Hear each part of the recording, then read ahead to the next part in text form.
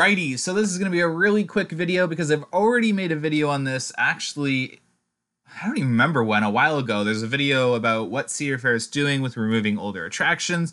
But as many of you know, the crypt over at King's Dominion was announced that it's going to be removed or retired, and it won't be returning for the 2020 season. And it's another park that just removed Volcano. And if you look at Kings Island, they're removing stuff left, right, and center as well. And a lot of people are questioning, what does this mean? Well, for those of you that have been keeping up with Cedar Fair's stockholders calls, the conversations that Cedar Fair or park representatives have at ACE events and stuff like that, Cedar Fair is kind of in this like time period where they're removing older attractions that have a high cost, low ridership number. So for those of you that don't know what that could mean, a high cost would be high maintenance costs, having to order parts frequently, and just having to replace anything to do with the ride or staffing.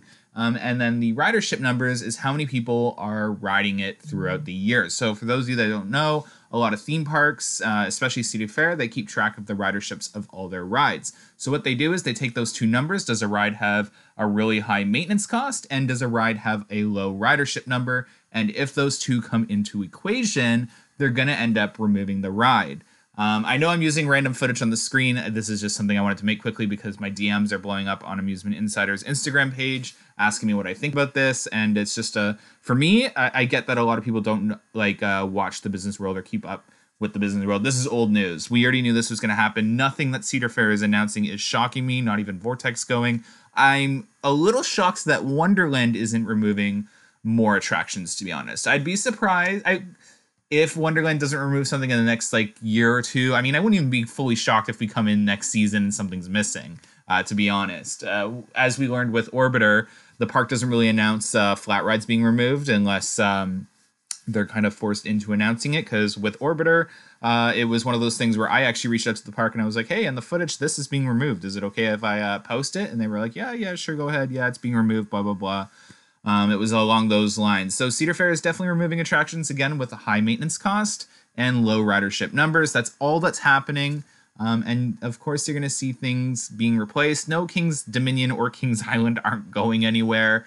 No one questioned King's Island, but I just threw that in there. People are being like, well, they keep removing stuff from King's Dominion. Well, King's Dominion's gotten amazing attractions, and they have another one coming up in 2021.